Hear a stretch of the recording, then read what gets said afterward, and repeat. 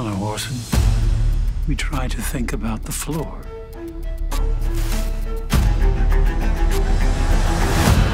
Of course, naturally.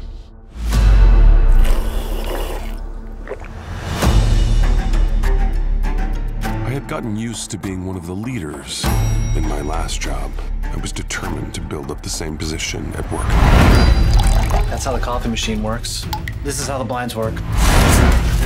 Whenever anyone looked at me, I fired off a broad smile.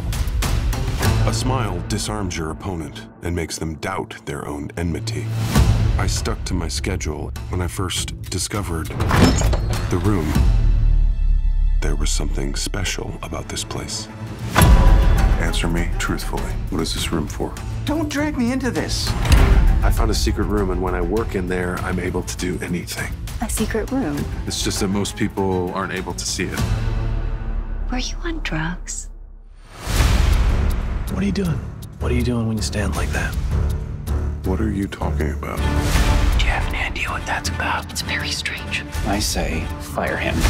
If he's allowed to stand there like that, then I should be allowed to practice Reiki in the break area. There is no room, Orson. Didn't I tell you it was pointless to try and conduct psychological warfare against me? You have secrets hidden in there that for whatever reason you don't want me to see. But he's mental. Anyone can see that. I did try to warn you. I must insist that you stop going to it. You're different from the other people here. I can tell. Orson? You want to tell me how far in advance all of this got worked out? Was I even one of the original intended victims? What exactly is it that you want? I just want to do my job. They don't care about you.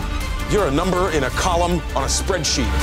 I could view the world as something ominous, looming. Or I could choose to see the light. I chose to see the light.